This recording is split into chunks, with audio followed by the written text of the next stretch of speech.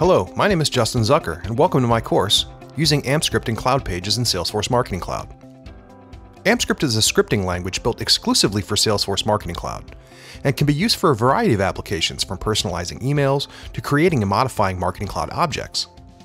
The CloudPages application is where Marketing Cloud allows you to create landing pages and microsites that can directly tie into your Marketing Cloud data and content. Leveraging AMPscript within your pages will allow you to create rich, customized interactions and experiences for your clients and customers.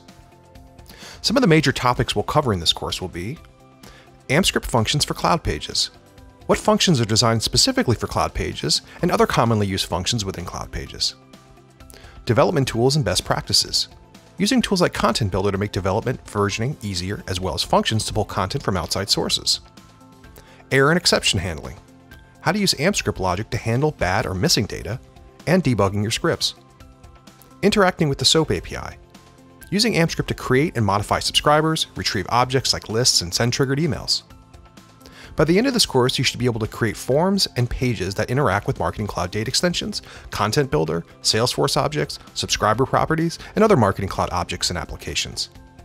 Before beginning the course, I recommend being familiar with basic Marketing Cloud functionality and having a basic knowledge of AMPscript syntax and usage.